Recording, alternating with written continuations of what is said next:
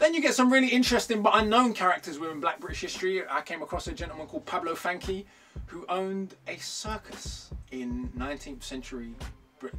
There has to be a film in there somewhere. A black man running a circus, a successful circus by all accounts, in 19th century Britain. Then you have people like Samuel Coleridge Taylor, who is a well-known classical composer and the youngest member of the Pan-African Conference. It's important to remember the first Pan-African Conference in the world occurred right here in London. Not in Nigeria, not in Ghana, not in Jamaica, not in America, but the very idea that would undermine empire itself came together right here in the center of empire itself. And people like Samuel Coleridge Taylor were involved in that process. So, you know, these are some significant figures and some of Black British history prior to 1948 and what I call the Windrush mythology in domestic Britain itself. But then you've got to factor in rebellions in Jamaica, the Baptist War. You've got to factor in Paul Bogle. You've got to factor in everything that's going on throughout the British Empire. People like Kwame Nkrumah prior to independence, etc. So the entire history of the British Empire is British history. And conceptually, when people think of the British working class, they think just of people in Britain, and they deliberately forget or distort that Britain had a multi-ethnic, globe-spanning labour force up until the 1960s, yeah, up until yesterday morning, so to speak. So that history is all British history.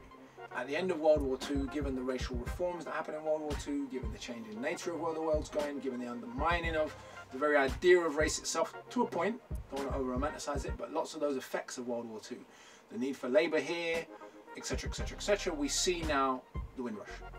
For those who may not be familiar, the Windrush was a boat that came to Britain from the Caribbean, landing at Tilbury Docks on the 22nd of June 1948, bringing Caribbean migrants to England. It was not the first boat to bring post-war Caribbean migrants to the UK, but the entire generation of Caribbeans that came to Britain between 1948 and 1962 have been subsequently labelled the Windrush generation. Today, the Windrush generation is very romanticised. You know, even in the height of the Windrush scandal, you know, people think of the Windrush scandal, but people also think of these sort of, you know, plucky Caribbeans who came and, you know, faced the toughness of British life with dignity. In a way, our grandparents are romanticised now that, you know, they're old. Many of them are passing away, but that is not how they were received at the time.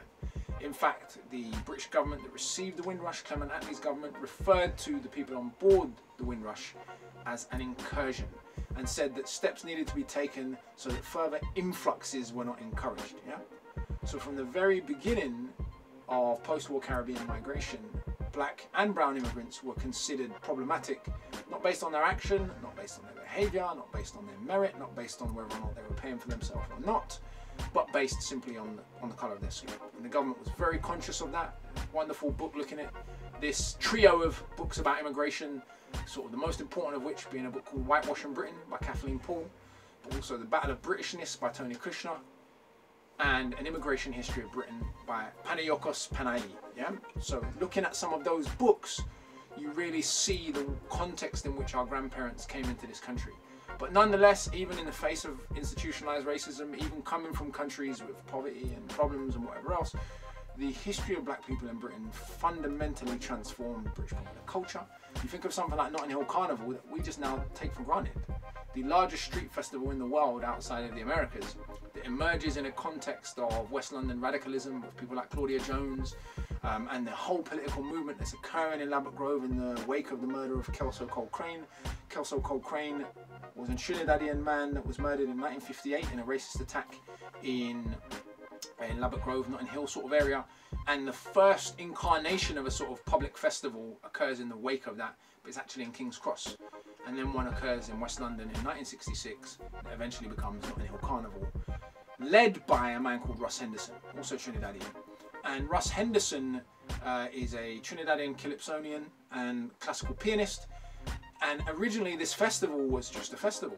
Russ Henderson comes out with his Trinidadian steel pan, it becomes a Caribbean festival, it becomes a Trinidadian festival, until us Jamaicans came along in the 70s and hijacked it with our sound systems, and it becomes a fusion festival of Jamaican and Trinidadian culture.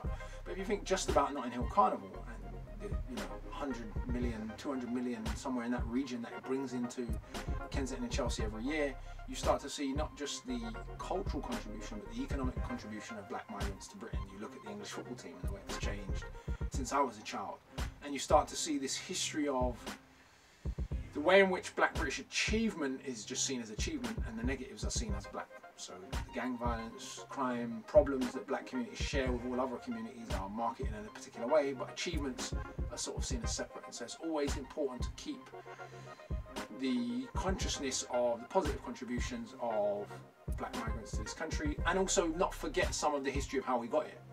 Today, for people a lot younger than myself, they grew up in a world that's relatively multi-ethnic and relatively multicultural, and it's easy to forget, if they even know in the first place, some of the battles of the 80s, the Broadwater Farm riots, the Brixton riots, the New Cross fire, some of these really significant but, you know, really sad and tumultuous events that led us to a place where there was racial reform to an extent, where there's still massive challenges to face, but this history of the relationship between racialized white power and black migrants here in Britain, that is a relationship that isn't going anywhere, however much we comfort ourselves with liberal platitudes. It's still something, a conflict which exists and will continue to exist, and being conscious of the history of it is better than being ignorant of the history of it.